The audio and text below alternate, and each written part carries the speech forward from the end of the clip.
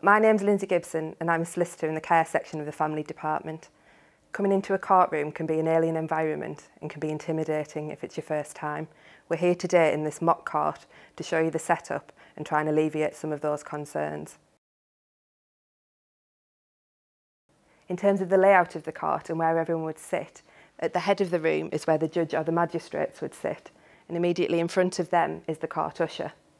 In terms of these benches, this front row is for the advocates in the case. Typically, the applicant would sit on this side and all of the other representatives would line up along.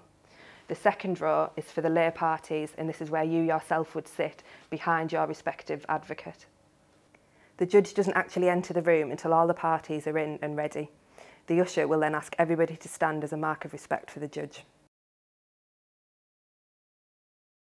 In terms of the need for you to speak, then for early hearings you shouldn't need to say anything at all because your advocate will speak on your behalf.